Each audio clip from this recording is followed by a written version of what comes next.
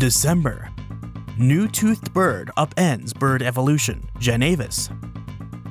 The two major groups of modern birds, Neonathae and Paleonathae, can be told apart by their bony palates.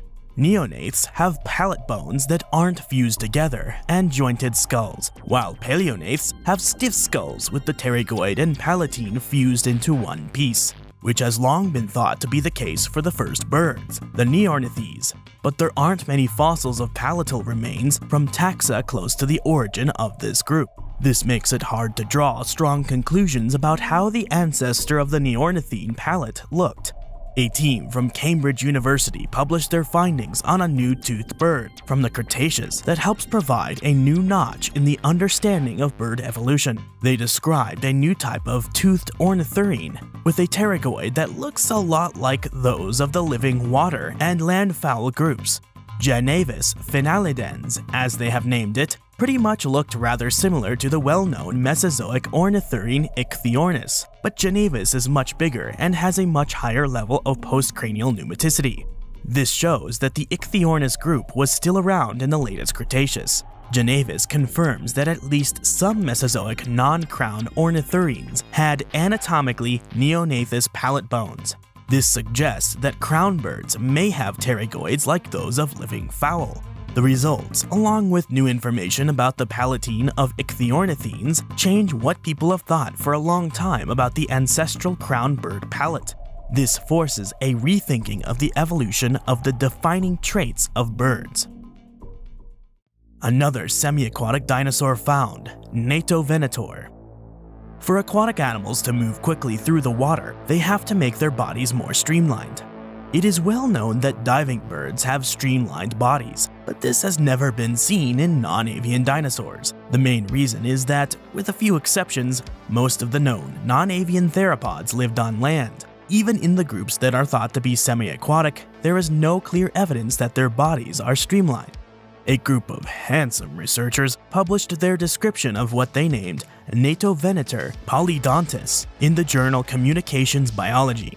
Natovenator is a new theropod from the Upper Cretaceous of Mongolia, with a well-preserved skeleton containing several mobile dorsal ribs arranged in a way similar to diving birds to make the body more efficient.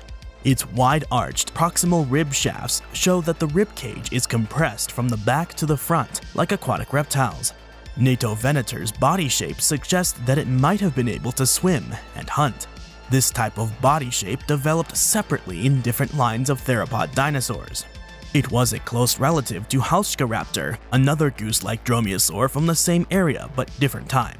Both have been controversial as to how aquatic they really were, but that is a discussion for a full video. Miniature South American Notosaurid shakes up armored dino evolution, Patagopelta.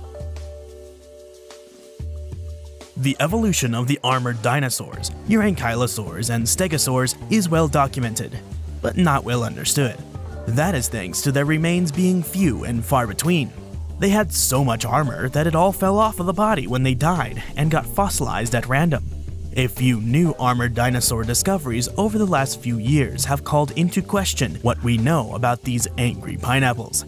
Those critters are ones you are no doubt familiar with thanks to my ramblings: Stegoros, Antarctopelta, Spicomelus, and Jacopil.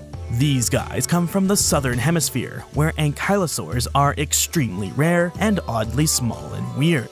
A brand new Ankylosaur from the southern hemisphere that is technically not all that new is extremely weird due to the very fact that it is not that weird. A team of South American scientists published their paper on this new little armored guy in December, naming it Patagopelta cristata. They were able to figure out that the critter belongs to the Notosaurid family of Ankylosaurs, making it a much more advanced or late evolving form of the dinosaurs than those weird offshoots that have been getting published in recent years. This says a lot about the evolution and migration of the armored dinosaurs, but more are needed from different continents and times to get a full picture of this radiation. A modern lizard in the Triassic? Mammals, birds, and squamates, or lizards, snakes, and relatives, are some of the most important living vertebrates. Understanding how they evolved is key to answering important questions in biodiversity science. We know a lot about where mammals and birds came from, but not much about where squamates came from. A groundbreaking study was just published by David Whiteside, Sophia Chambi-Trowell, and Michael Benton on a small fossil reptile from the Triassic. This new reptile, which they named Cryptovaranoides microlanius, lived in England 202 million years ago and preserved a partial skeleton, skull, and jaws. It has at least 15 traits that are unique to squamates, and it also has some traits in common with unidentatans and anguimorphs. The new find shows that the origin of modern snakes and lizards is much older than was previously thought, and the new dates show that modern-type lizards and snakes changed a lot after the Carnian pluvial episode, which happened 232 million years ago. Ritualistic combat in Ankylosaurs. Besides the armor, the most notable trait of the armored dinosaurs was their clubbed tails, though half of this family did not have clubs on their tails, but we will ignore this for right now.